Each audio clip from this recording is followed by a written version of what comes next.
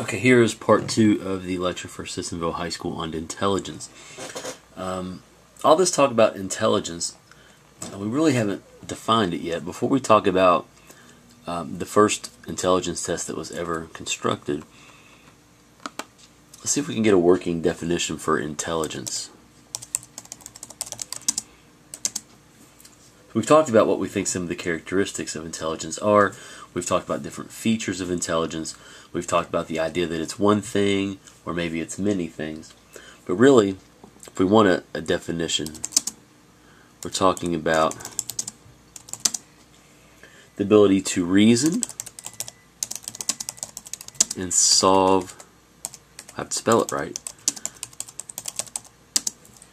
and solve problems well, and to understand and learn more complex material. And that is the definition that should be pretty close to what's in your book as well. So the ability to reason and solve problems well, and to understand and learn complex material.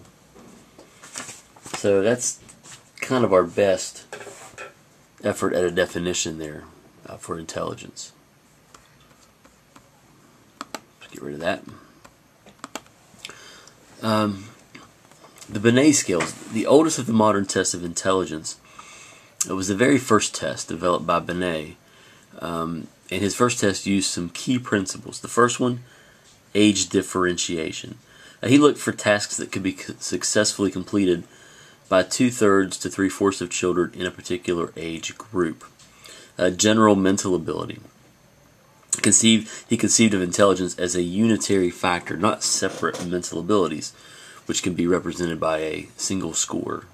And again, you can stop this and pause it as you need to write things down. The first scale in 1905, 30 tasks or tests of increasing difficulty. He categorized people roughly into 3 categories. And these were clinical terms, by the way. These are terms that we kind of throw around loosely when we don't like someone. But idiots, the most severe intellectual impairment, imbeciles, which denoted moderate impairment, and morons, which represent the mildest impairment.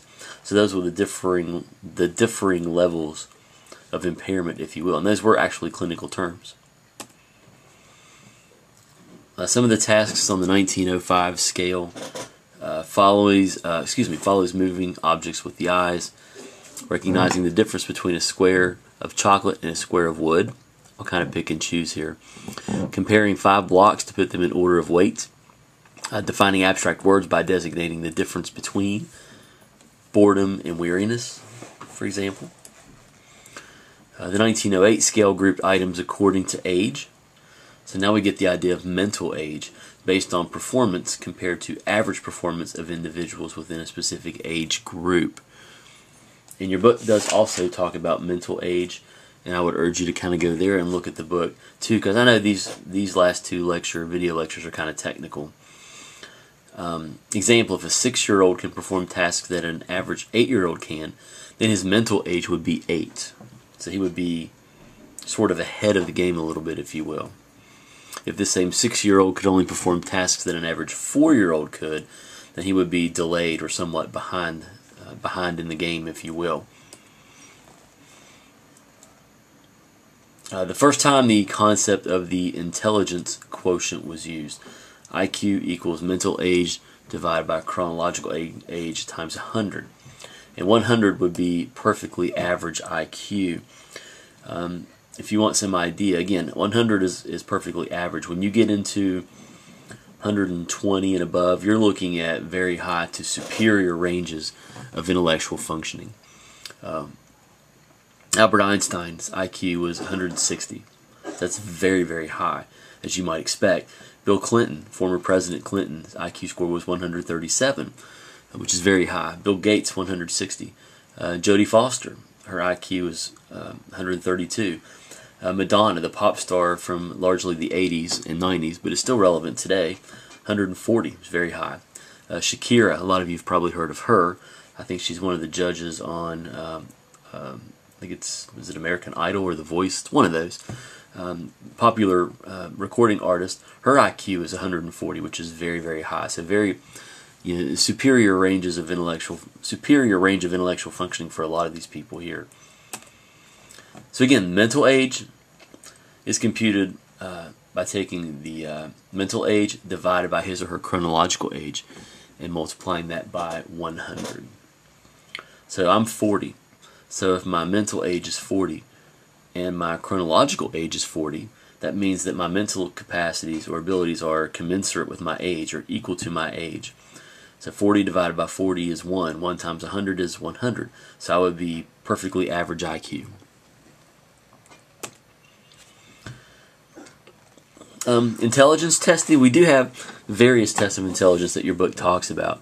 The thing to remember about intelligence tests, they are predictive. They are designed to predict what you will be able to do or how you will be able to perform in the future. They are standardized tests devised to predict how well someone will perform in the future. The Stanford-Binet is a test of intelligence. The Wechsler intelligence scales for children, which we've talked about a little bit and are referenced in your textbook, and the Wechsler adult intelligence scales, which again we have referenced and are also in your textbook. Achievement testing, on the other hand, are standardized tests designed to measure what somebody knows right now. Okay, so in essence, the exam that I give you in class is an achievement test because it's measuring what you know at that point in time, right now. It's not predicting what you're going to be able to do in the future. So achievement tests measure what you have already learned. The Wide Range Achievement Test, the Iowa Achievement Test, Stanford Achievement Test are 3 examples of achievement tests. Now, we're back to the idea of heredity versus environment. Do hereditary or biological factors impact student scores on achievement and intelligence tests? I could spend a lot of time on my soapbox talking about some of the problems inherent with intelligence and achievement testing and some of the inherent biases that are in some of these tests. Certainly heredity and biology can impact scores on these tests in several different ways.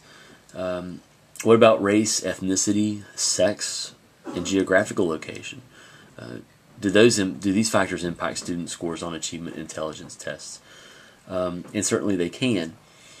A lot of these tests, especially in their infancy, were normed or put together to favor white people, Caucasians. Questions that are on the test, on the early intelligence tests especially, if you were an African American or if you were born in a rural area, you may not know some of the answers to some of the questions that were on the test, not because you were unintelligent, but because you had not been exposed and would not have been exposed to these things or to these ideas that were on these tests. So there was always a lot of talk about test bias, and that is kind of a big deal. And test bias is talked about on page, I think it's roughly 230, page 230 in your textbook. But that's an important term, so we're going to give this one to you. You'll want to jot this one down as well. Test bias. This occurs when features of a test, whether it's an intelligence test or an achievement test, are designed in a way to lead a particular group to do well.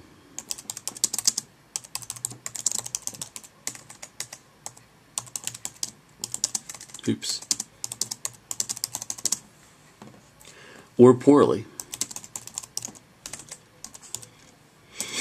Okay, so some tests, unfortunately, and it's not on purpose necessarily, are just designed in a way that just favors certain groups, like people who live in cities or people who are exposed to technology, Caucasians. Okay, and so this has been a big problem and continues to be a problem as well.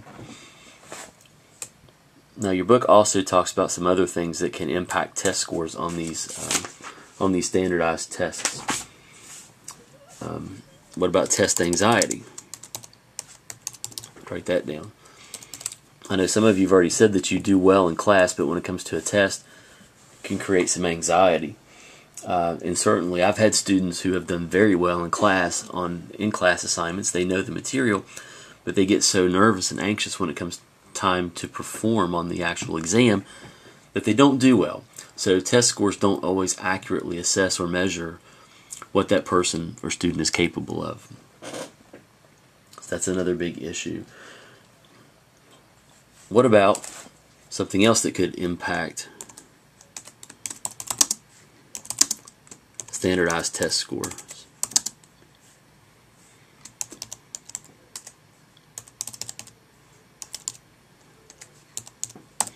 What about poor or bad social environments or physical environments?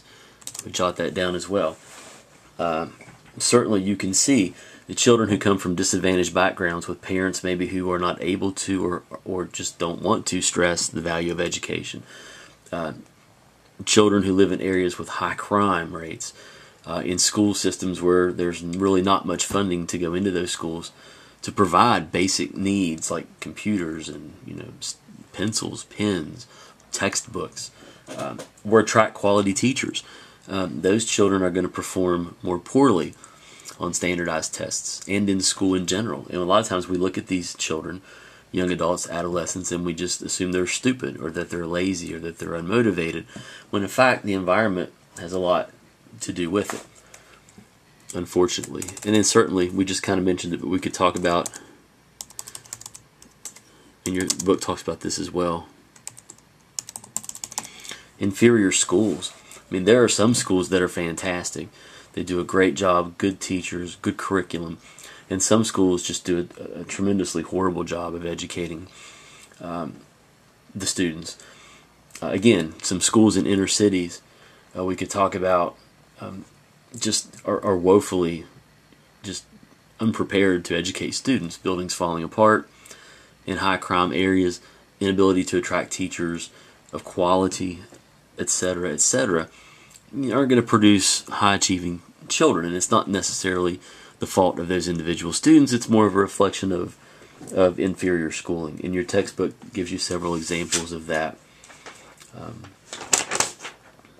as well. Some other factors that could impact test scores are health. Just think of yourself. Have you ever taken a test on a day that you're sick? You didn't want to miss school because you knew you had to take the test, and you go in and you don't do very well because your head's pounding or your stomach's upset or maybe you have the flu. Your health is going to be a factor there. We could also look at sex differences. There's a lot of research that suggests that men and women have different intellectual abilities, which could be reflected on some of these standardized tests. And your book talks about these as well. What about good or bad luck? How many of you have ever taken a test and you knew there were 6 or 7 that you just didn't know, but you got them right? You guessed and you just kind of lucked into it. Yeah, that happens. Or bad luck. Maybe you just there were 4 or 5, 6 you didn't know, and you get close on them, but you missed them all. It was just dumb luck that you didn't get at least 1 or 2 of them right, which made a big difference in your test score. So certainly.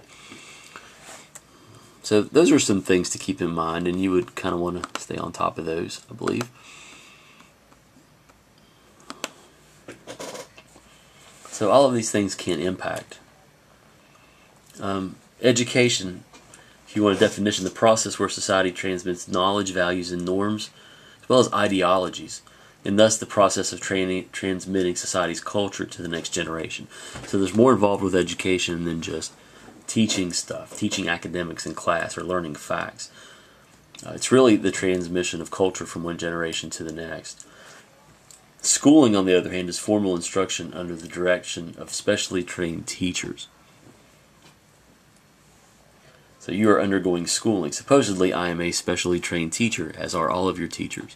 So that formal instruction in the classroom, or right here, for example, would represent schooling. And let's call that the end of this part. Thanks.